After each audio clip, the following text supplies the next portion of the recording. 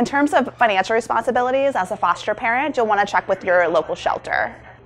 So some shelters aren't able to provide the resources like food, blankets, or crates. And so you definitely want to check with your shelter to see what it is that they'll need. Most shelters also offer their own veterinary care, but for those that aren't, you'll definitely want to get that information up front.